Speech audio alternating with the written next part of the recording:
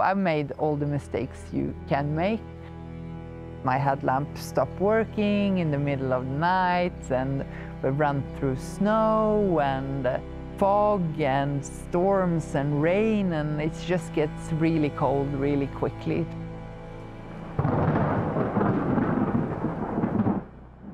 Hi guys, my name is Mimmi Kotka and I'm an ultra trail runner on the craft team.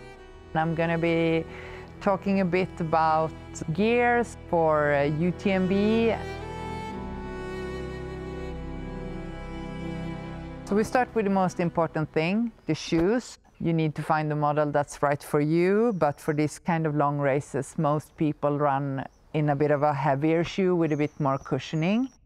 It's good to have a model that you've been running, logging a lot of miles in, so you feel comfortable.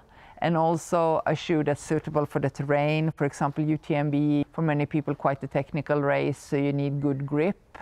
Because it's a long race, you need to be able to run for a really long time in the shoes. And also, if you have a lot of ascent and descent, up and down, as in this race, you need to have a shoe that's good for that as well. So just find the model that's right for you. Maybe for some people it makes sense as well to perhaps switch up halfway or something. That's not the way I do it. I like to use one model for the whole race, but maybe you can have two pairs of shoes and change along the way and so on.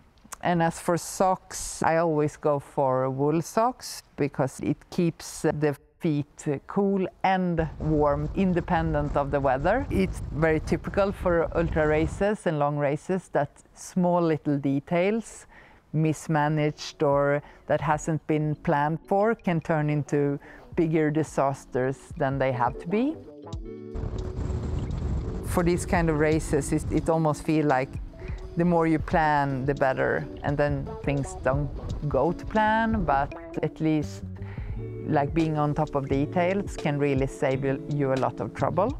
The next important thing, of course, is the race vest. We have a bunch of stuff to carry in a race of this sort.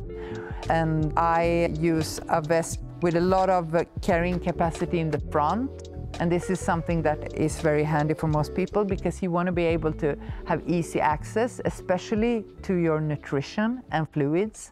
Because it's very important to remember to stay on top of hydration and eating during a race that's this long. You need to practice racing with a vest because when this one is loaded up, it's actually quite heavy.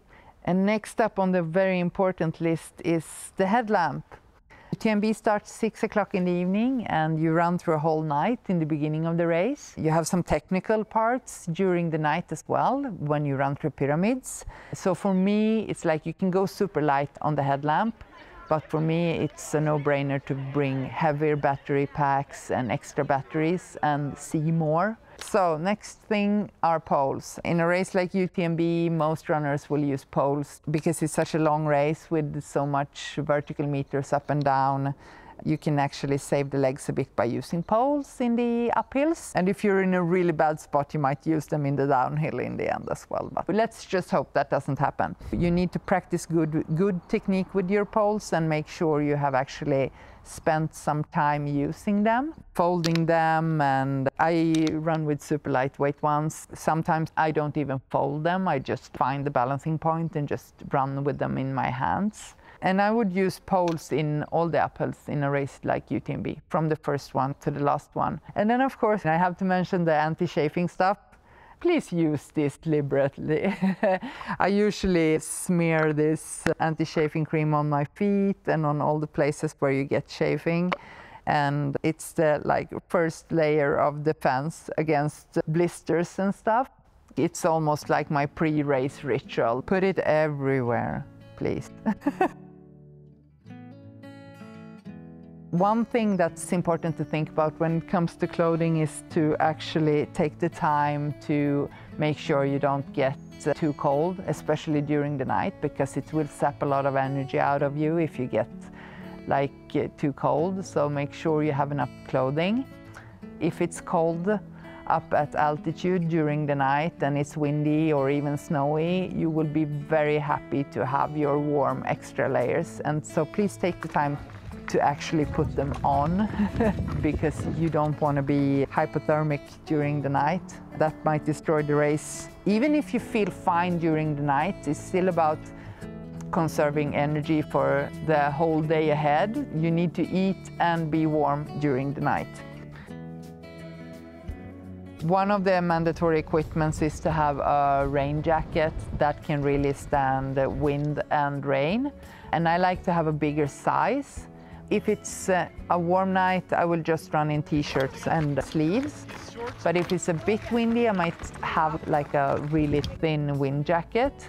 But for the more heavy, bad weather, you use the rain jacket. And then I like to have a bigger size because I would normally just put that on top of my pack as well. So this was some of the gear stuff that I find most important, like making sure you're comfortable, making sure you're warm enough, and making sure you can see in the dark. See you.